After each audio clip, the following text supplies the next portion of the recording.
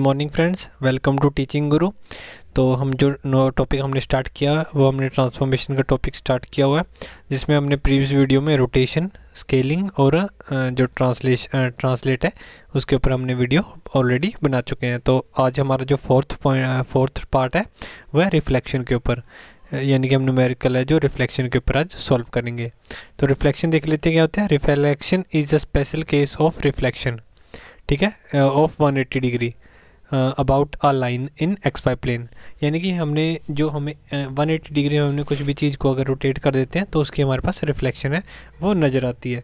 जैसे कि आपको यहाँ पे डायग्राम में दिख रहा होगा, आपको यहाँ पे एक ट्रायंगल दिख रहा होगा ऊपर। जब हमने इसको 180 डिग्री रोटेट किया तो यहाँ पे इसकी रिफ्लेक्टेड ऑब्जेक्ट है, यानी कि इसका जो रिफ्लेक्शन है वो हमें यहाँ पे नीचे दिखेगा। एक और डायग्राम देख लेते हैं, उससे आपको आसानी हो जाएगी समझने में।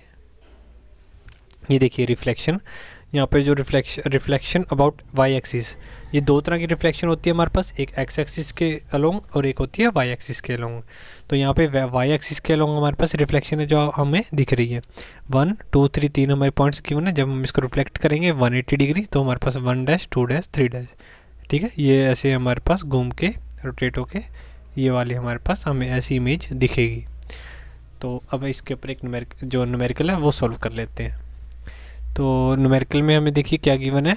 सबसे पहले फार्मूला देख लेते हैं। फार्मूला क्या लगाना है आपने, इसके लिए जो फार्मूला है, अगर वाई एक्सिस के अलोंग आपने रोटेट करना है तो ये वाला फार्मूला लगेगा, ये वाला 1 -1 और 1 वाई एक्सिस के अलोंग। अगर आपने इसको एक्स एक्सिस के अलोंग रिफ्लेक्ट करना है तो फार्मूला में क्या चेंज आएगा, जो -1 हमने सेंटर में लिखा था वो कहाँ पे लिखना है आपने, यहाँ पे, यानी कि A11 पे आपने -1 लिखना है। 1 1 सेम है डायगनली में, और उसके बाद यहाँ पे बाकी सब है 0 0, ठीक है। तो एक्स एक्सिस के अलोंग या फिर वाई एक्सिस के अलोंग, और उसके बाद जो न्यूमेरिकल है वो सॉल्व कर लेते हैं। अब हमने रिफ्लेक्ट, देखिए न्यूमेरिकल में क्या है गिवन है, क्वेश्चन गिवन है रिफ्लेक्ट करने हमने पॉइंट 2 और 6, यानी कि 2 और 6 पॉइंट को हमने करना है रिफ्लेक्ट।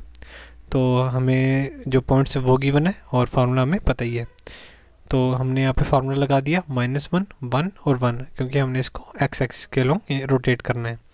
और यहाँ पे लिखना है आपने एक्स वाई जेड, और एक्स वाई जेड की हमें जो वैल्यू है वो कितनी गिवन है, वैल्यू हमें गिवन है एक्स वाई जेड की 2 और 6।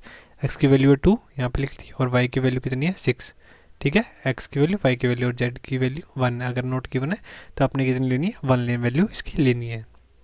ये हमारे पास न्यू पॉइंट्स है x dash Y dash Z dash, जो हमने अभी फाइंड करने हैं। वो किसके बराबर होंगे, वो बराबर होंगे एक्स वाई जेड के बराबर, ठीक है, एक्स वाई जेड के बराबर, और जो हमारा फार्मूला है उसके बराबर, formula into x Y Z. और ये हमने यहाँ पे पॉइंट्स लिख लिए एज इट इज़। जब हमने इसको मल्टीप्लाई करेंगे, हमने मैट्रिक्स की जो मल्टीप्लिकेशन है वो पता ही है कि कैसे करते हैं। 2 को हमने इससे मल्टीप्लाई करना है, 2 को -1 से किया -2, 6 को किया 0 से 0, और 0 को जब किया हमने 1 से तो आया हमारे पास 0।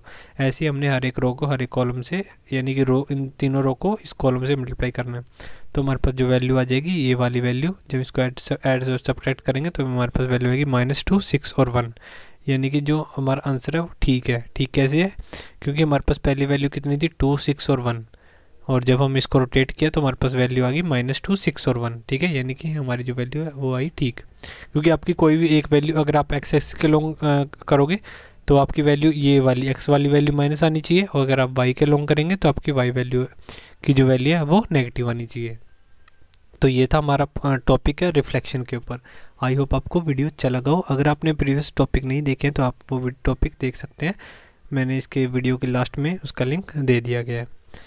अगर आपको वीडियो अच्छी लगी तो चैनल को सब्सक्राइब कीजिए और वीडियो को लाइक करना मत भूलिए। Thank you.